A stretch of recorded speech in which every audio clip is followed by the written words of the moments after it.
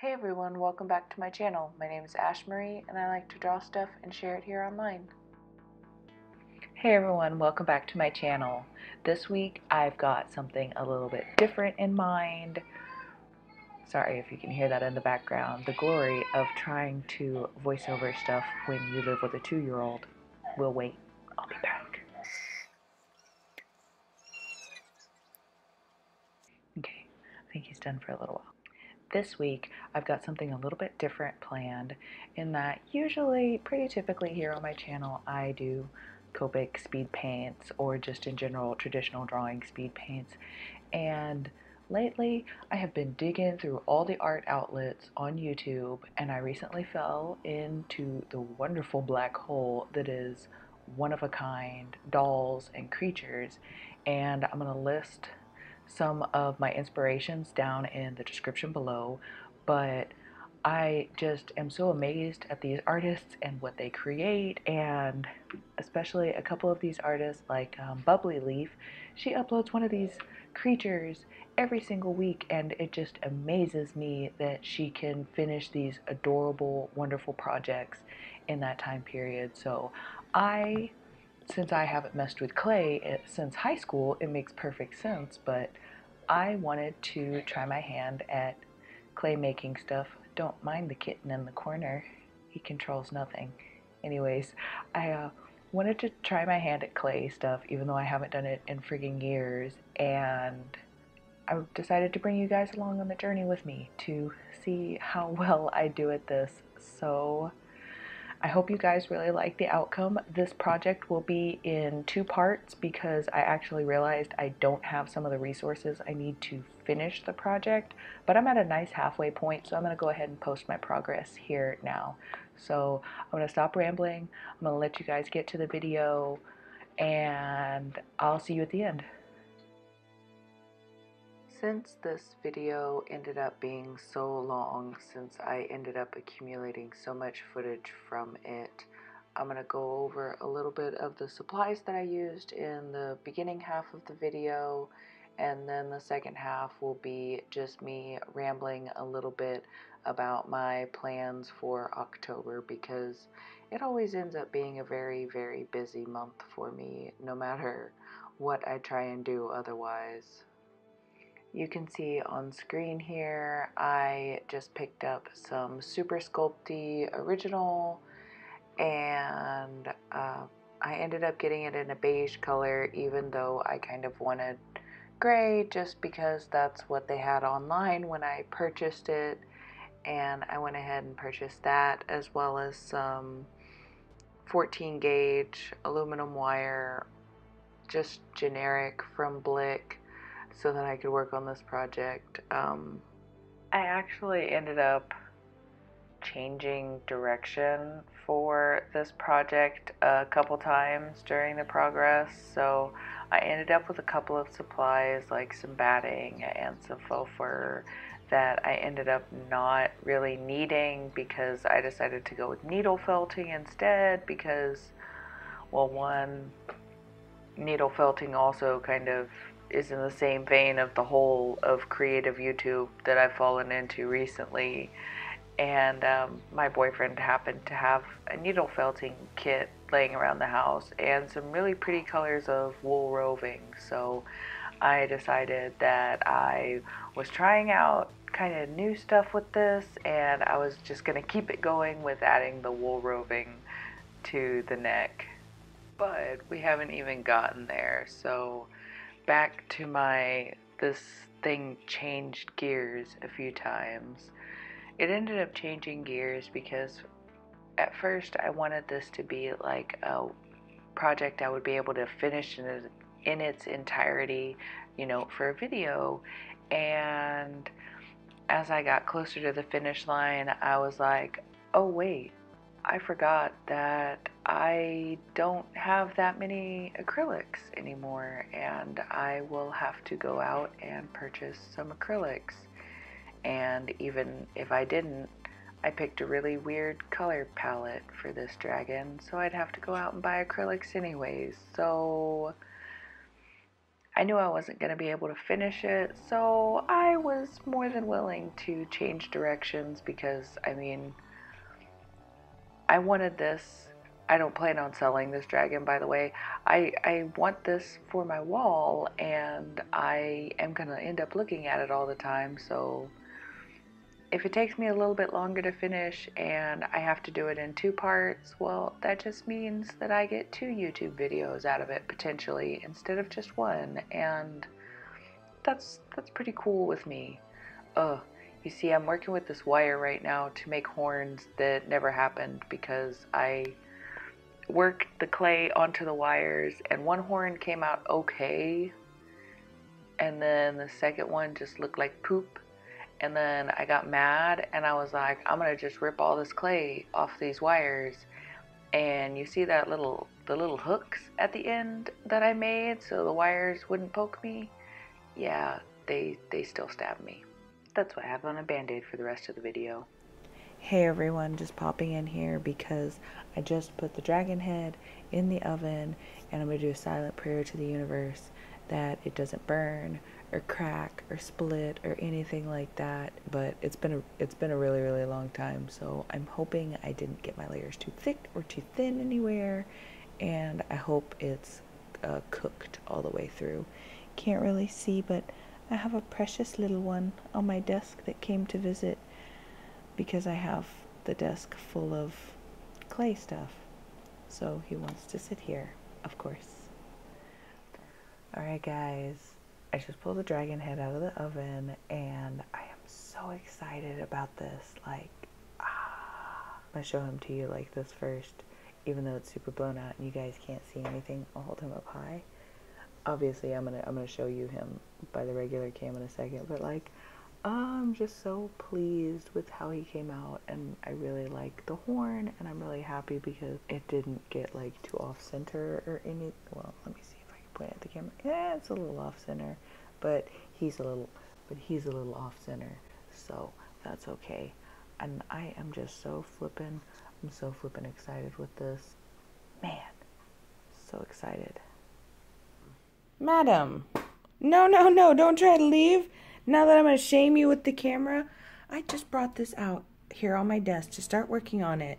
It's been sitting up here where nobody can touch it since I put it up last night. And this little girl here wants to come and rub all over the friggin' dragon. Oh, look at her being sweet now. You know what you did. You know what you did. She doesn't care. I'm not sure if I was making more noise with the clay than I usually do with my markers, but my cats were all in my business the entire time I was working on this project. They usually don't bother me on my desk that much. They just kind of pop in for love, but this time was ridiculous. I mean, look at this. Ma'am, I don't need your hair all over my clay. Cass! No! Get off! Go! Major brownie points to anybody that can figure out what movie I was listening to in the background that played in that little bitty clip.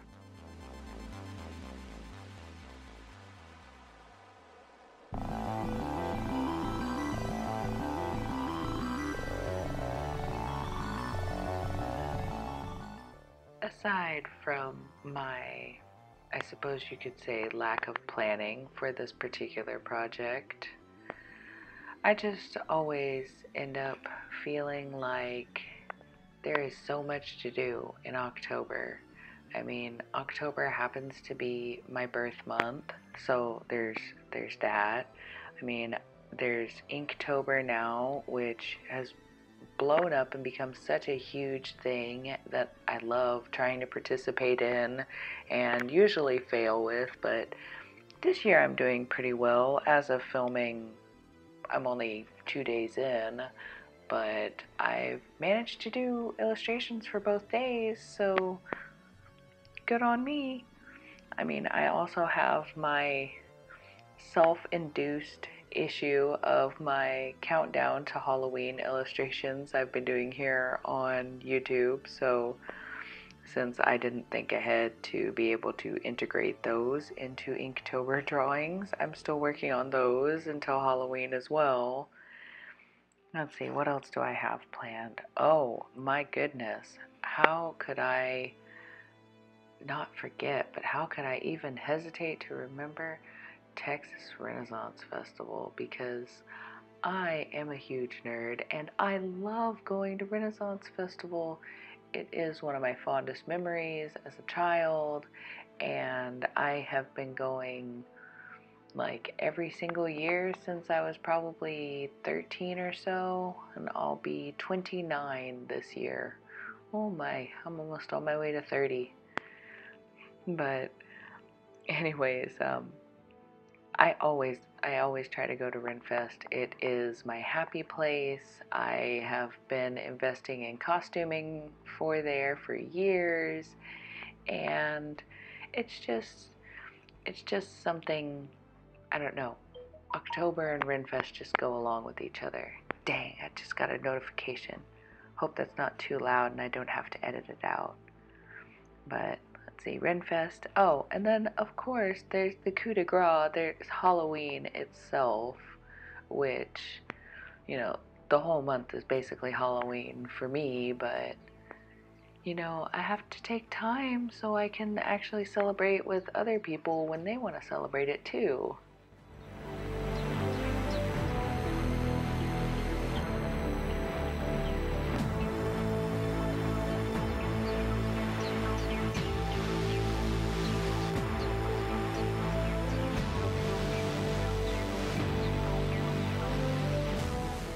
I'm really happy that I took a leap of faith and decided to try out this project, because I had a ton of fun, and I can't wait to get the rest of the supplies I need to be able to finish making this one.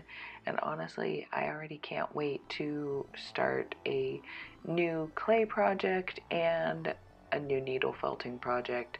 Maybe I'll have to do like a random crafty video once a month or so, just because I like crafts, but I've always told myself that I can barely afford the art hobbies that I already have, so I can't ever really afford to pick up a new art or crafting hobby. I don't know. Maybe. We'll see.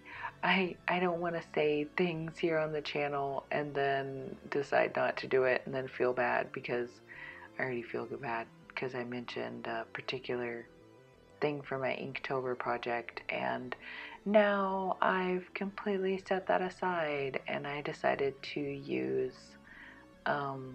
Life illustration, Lydia Fenwick's Galaxy Girl constellation prompts, because I scrolled past it on Instagram and I wasn't even planning on changing my sketches at all, and I was like, nope, completely 360 change.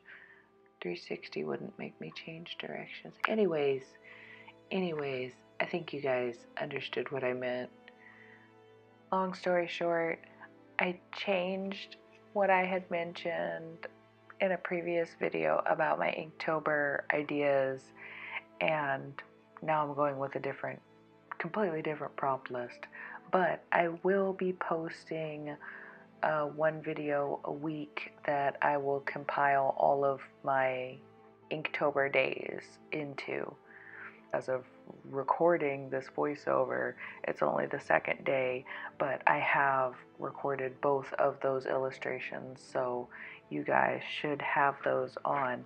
Let me check my little calendar. Oh, we won't have one this week, but that will be next week's Wednesday video will be the first of my Inktober, so that one will also probably be a little bit longer of a video, just because it will have 9 illustrations in it. Wow, I'm really gonna have to cut that down. You guys might not get sketches and it might just be the inks, which I don't think would be bad. It might be kind of fitting for Inktober. Anyways, thank you guys so much for listening to me ramble, or if you didn't listen to me ramble, thank you for watching my video and tuning in to see the new art project that I had going on. Like I said, I really freaking enjoyed this, and I'm so happy with how he came out, and I can't wait to get some acrylics and start painting him and add some more needle felting details at the end. Let me know down in the comments how you think I did for my first try with clay, and, well, not first try, but first try in a long time.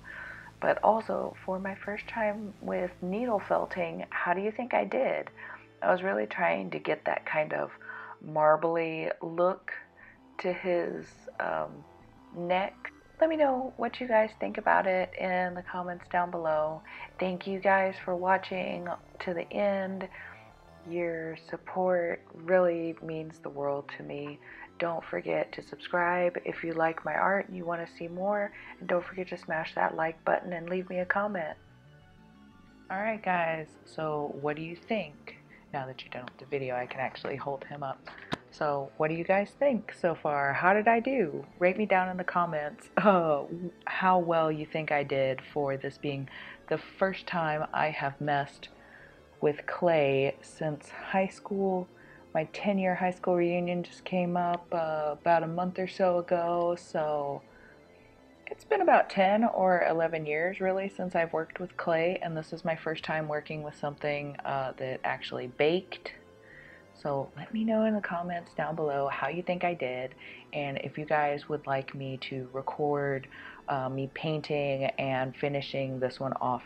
Now, I did realize in hindsight, because I got so in a rush to actually work on this and I was so excited to actually work on it, that I probably shouldn't have put the needle felting on immediately and started working on that, because I really probably should have, you know, primed, painted, and put resin on this to save it.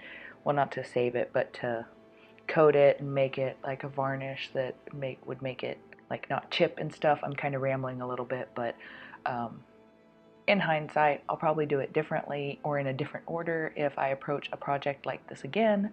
But I had a ton of fun, and my fingers and my muscles in my hands go out to every single artist that works with clay consistently, because dang, I mean, I draw all the time, and so right here on my hand will hurt a lot, but dang, drawing ain't got nothing on trying to warm up cold clay. And I live in Houston. It's hot here. There was not much warming up that needed to be done, but dang, that clay is hard when you start. But like I said, I had so much fun, and I would definitely do this again given the opportunity, and, you know, given the opportunity or resources. That's the word I was thinking of, to be able to do this. I'd love to do this. And since I did make him a little bit too big for my wooden base, it's like behind me, but I don't want to like get unplugged to try and grab it. Since the base that I made for this is rather small in comparison to how big he ended up being, I'm gonna have to get a new one. But once again, I didn't have the resources to finish it anyways, so I'm really excited, not for this to shed on the shelf, back up off the shelf, and to finish it off later on. Until then, I've got to get my head out of the clay and into Inktober, because as of recording, this is October 1st, and I knew I was going to post this on October the 3rd, so Sophie, here's the pink. I'm still sticking to it. Even though we don't get to sit next to each other anymore, I try and remember to wear pink on Wednesdays, and if nothing else, that pink lipstick. I try and at least remember a little bit. To all you mean girls out there, stay mean. I love you all, and I'll see you guys soon. Bye!